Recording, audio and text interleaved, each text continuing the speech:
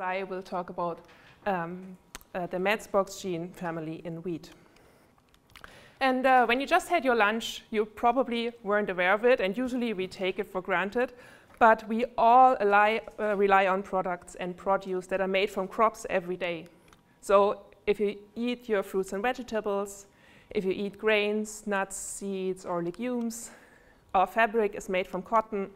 And even if you prefer more junky food or Coke, that is all still made from crops. So the sugar in your Coke is made from corn, and that's also what your cattle was fed on. So human civilization as we know it just wouldn't be possible without crops and their domestication. And all these plants that feed us every day, they started out as wild ancestor plants with little yield, with tiny fruits, with shattering seeds. So the question arises, how did we domesticate them? Or in the case of wheat, how did we go from like tiny grains to the modern bread wheat that we have today? How did wheat that originated somewhere in the Middle East adapted to so many different climates? And how did it adapt to different biotic and abiotic stresses?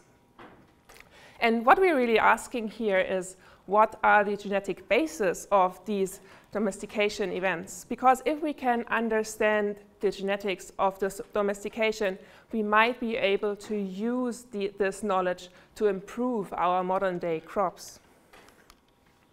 And one major group of genes that facilitate domestication are transcription factors, because these are proteins that regulate the expression of many, many other genes. So you can think of them as the mastermind of the plant. And one large transcription factor family are MADS-domain transcription factors that are encoded by MADS-box genes. And MADS is just an acronym for the first four founder proteins, so MCM1 from yeast, agamous and deficients from plants, and SRS from humans. So you can see you find them in all eukaryotes, but they are especially a large family in plants. And MADS-domain transcription factors play a really essential role in plant development. And one major advantage of when you're working with them is that they are really well studied and that they are very well characterized phylogenetically and functionally, for example, in model plants, but also in crop plants.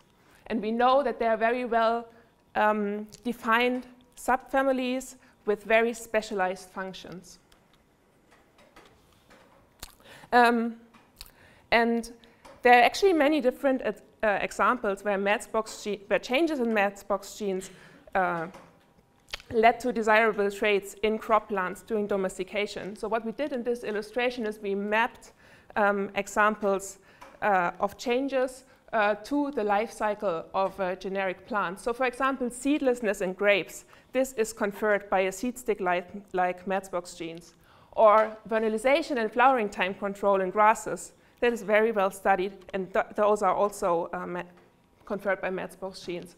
And for example, fruit abscission in tomato, this is also conferred by changes in the MADS-box gene.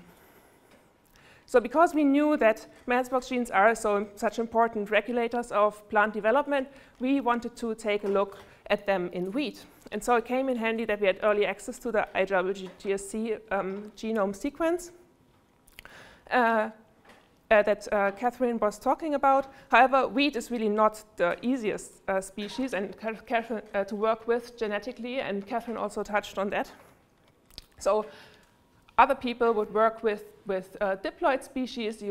There you have maybe different alleles for one gene, and you have homolog chromosomes.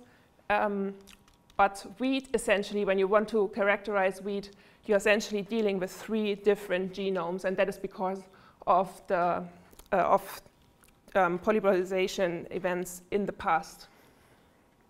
So, and basically what you find for many, many genes is where you have one in Arabidopsis or in rice, you will have 3 genes in wheat. And you will have because you have an A and B and the D genome. And these 3 genes we would refer to as homoeologs. Another nice thing about wheat is that it has a very large genome. So the Arabidopsis genome is pretty small with 120 megabases. Drosophila only slightly larger. Rice 400 megabases, still pretty manageable. The human genome is 3,000 megabases or 3 gigabases. Whoops, but wheat dwarfs them all with 16 gigabases. And on top of that, wheat also has a lot of transposable elements. Yeah, so not the easiest species to work with. Still, we wanted to take a look at MADS-box genes in wheat. And from Arabidopsis, we knew that, and from rice, that there are about 45 genes that we wanted to look at. So if we consider a 3-to-1 ratio, we would expect about 140 genes. What we found was actually 201 genes. And we took all the genes that we knew from Arabidopsis and rice and put them together with our wheat genes, and we constructed this phylogeny. And if we take more detailed, or the first thing that we see here is that wheat MADS-box genes, or wheat has all the different subclades that we would expect for a monocot. So that was reassuring. And it again, it underlines the significance of these genes. And if you look a little bit closer into the phylogeny, what we generally will find is 3 different wheat genes. So one from the A, one from the B, and one from the D genome. A kind of closely related rice gene, and then a more distantly related Arabidopsis gene. So basically, the gene phylogeny will follow the species phylogeny. And as I said, this is the case for many different subclades. Just to show you one example, the agamose and seed stick family, we do have, for example, the first agamose gene from the A, from the B, and from the D genome. Then we have the osmats is always from rice. And then we have more distantly related, the Arabidopsis gene. And from Arabidopsis and also from rice, we know that this subclade of genes is known to regulate reproductive organ development and seed development. And if we look in published RNA-seq data, we find, we can see very nicely, okay, there's a very narrow expression just in the ovule, or in the carpel, in the stamens, and also in the grain. And we find that again and again for different subclades, that these expression patterns are very well conserved in Arabidopsis, in rice, and then also in wheat.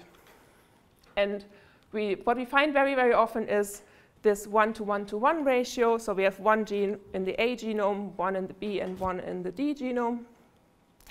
And when we look at an overall picture for all the MADS-box genes, we see that almost 1/3 is in this 1-to-1-to-1 ratio. And sometimes we get what we call in-paralogs. So there's a secondary duplication of 1 gene. So that's the n here is for all numbers higher than 1. Whereas if we look overall in all the wheat genes, it's only about 40% that are in this constellation. So again, this underlines the significance of these genes. And obviously, there is an evolutionary incentive to keep all the 3 homoeologs. However, some of the clades are actually bigger than we expected. So for example, AGL17-like genes, we know that there are 6 of them in rice, so we would expect around 18 to 20 maybe. What we find is actually 47. And the same is true for FLC-like genes, Sepalata-like genes, and B-sister genes. But yeah, what does that mean? We were a bit puzzled by this finding. And can we maybe find an evolutionary explanation for that, or at least a mechanistic one? And we knew from the IWGSC data that there is actually if you look at the chromosome and at the distal regions, that you find much more genes in the distal chromosomal regions as compared to the centromeric regions, and this is because you have much more recombination at the end of the chromosomes. So and also on top of that, you will find enrichment in defense genes at the end of the chromosome, as opposed to you will find more housekeeping genes in the centromere. So when we looked at our MADS-box genes here, and we looked at each subclade individually, and we plotted the number of genes in the subclade against the percentage of genes that are in subtelomeric regions, we actually find a kind of a nice correlation. So we have down here one group, whereas we have, again, our agamous and seed stick, very high, very highly conserved function, and those genes are almost, there's none of those genes are in these distal telomeric regions. And on the other end of the spectrum, AGL17-like genes, like the biggest group, and also B sister genes, they are almost all in these subtelomeric regions. So there seems to be a mechanistic function, and what does that tell us? So it might be only like pseudogenes, and indeed, for some of those genes, we find that they have quite a low expression, or we cannot find any expression at all during the developmental cycle. But for other genes, we also find very specific expression. And our explanation is that after some of these genes duplicated, they're actually free to undergo subfunctionalization or even neofunctionalization. And in the case of FLC genes, for example, we know from Arabidopsis and from rice, and also from preliminary from data from wheat, that these genes are involved in flowering time and vernalization control. So wheat that originated in the Middle East, but is now grown in all kinds of different climates, maybe for wheat it was of advantage to have these duplication events and an enlarged FLC clade to adapt to different climates by subfunctionalization or kind of a fine-tuning of flowering time. And what we find for the AGL17-like genes, and also surprisingly for B sister genes, is that some of those genes were actually upregulated in response to different biotic and abiotic stresses. So AGL17-like genes, we found that they were upregulated in heat response and also in stripe rust response. And B sister genes, which are usually very narrowly expressed during ovule and seed development, for those, we found that some of those genes were actually upregulated in response of Fusarium head blight infection. So, of course, this can be, we read that as evidence that there might be some neofunctionalization going on. So I hope I could convince you today of the following points. So MADS-box genes are really important key players for not only wheat, but general plant development. They have very high homoeolog retention in wheat and a very conserved expression pattern. But also, on the other hand, they might have contributed to the success of wheat by neo and subfunctionalization. And they would actually make really good candidates for further crop improvement. And with that, I want to thank all the people involved in the project. I want to thank Carl and the organizing committee to give me the opportunity to give this talk today. And I want to thank you for listening. I'm happy to take your questions.